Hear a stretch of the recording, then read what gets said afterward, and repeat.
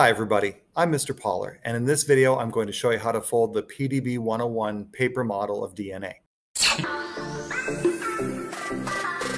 This is a really cool model that shows structural features of DNA that AP Biology students or students in a first-year college course need to be familiar with. Let's go ahead and fold the model first and then review the structural features of DNA. Let's start by cutting out the paper model.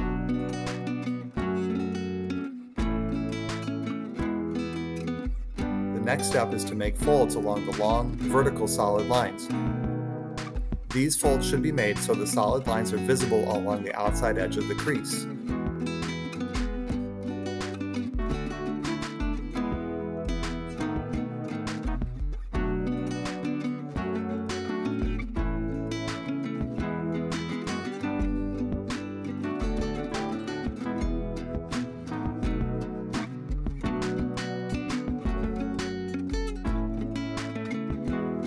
Now fold the long vertical dotted lines. These should be folded so that the dotted lines are hidden inside of the fold.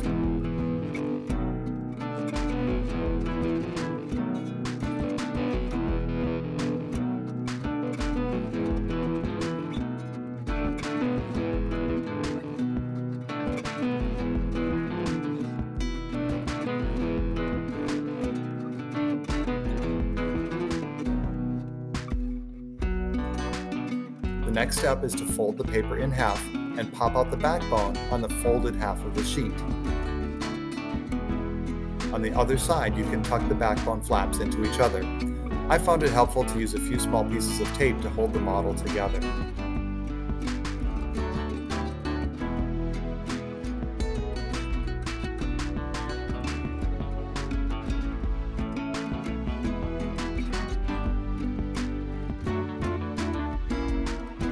Now you want to repeat this process for all the diagonal folds, again making sure to have solid lines on the outside edge of folds and the dotted lines hidden on the inside edge of the fold.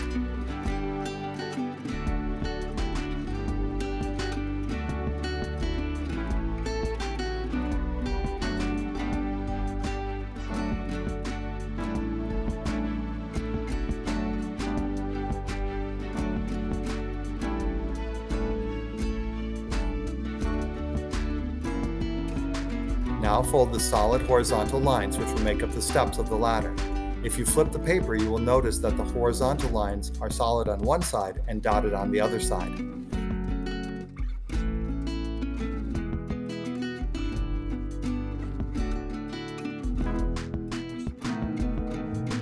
Make sure to fold all these lines so solid lines are on the outside edge of the fold and dotted lines are on the inside edge of the fold.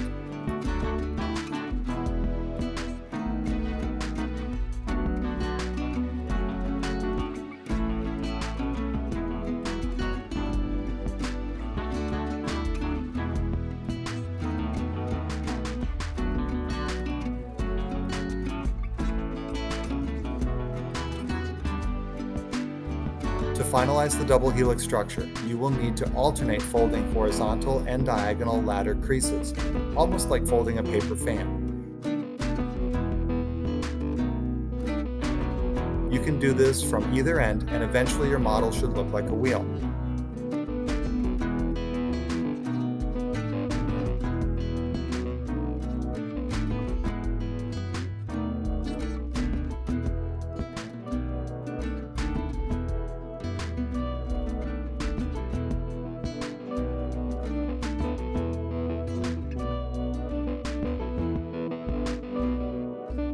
Last, open the model like an accordion and pop out the backbone on each side.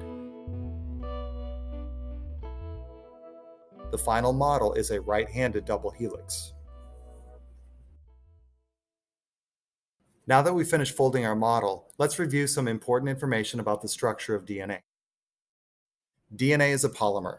Polymers are large molecules made of many smaller building block molecules called monomers that have been joined together to form a larger structure. The monomers that make up DNA are called nucleotides. A single nucleotide consists of a phosphate group, a pentose sugar called deoxyribose, and a nitrogenous base. There are 4 different nitrogen bases found in DNA: A for adenine, T for thymine, G for guanine, and C for cytosine.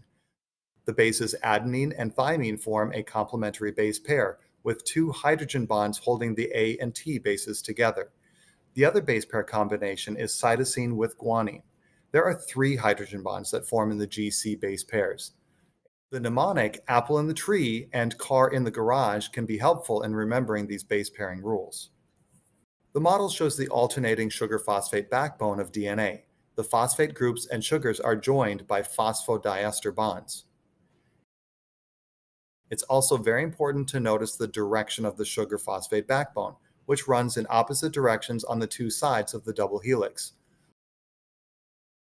I look for red oxygens, which point up towards the 5' end of the molecule on the left side of the DNA, and that point downward towards the 5' end of the backbone on the right side of the DNA. The other important bond in DNA is called a glycosidic bond, which connects the 1' carbon with the nitrogen base. These bonds are also commonly called glycosidic linkages.